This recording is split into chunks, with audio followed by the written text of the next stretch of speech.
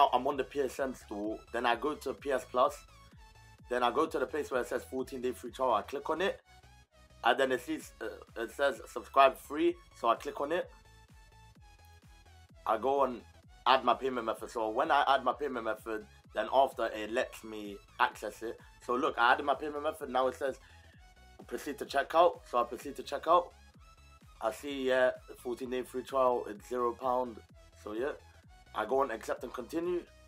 Then yeah, the 14-day gets activated, and then I have it until the 23rd of November. So I got it for 14 days. So it shows that it's working in November. So everyone that's saying it doesn't work, or Sam, you're telling lies and everything, I'm not telling lies. It works 100%. And if you don't have any problems, any difficulties with it, just message me and I will reply to you and I'll help you. So I hope you guys enjoyed this video. Thank you very much and take care, guys. It's been your boy Sam Roshan, and peace out.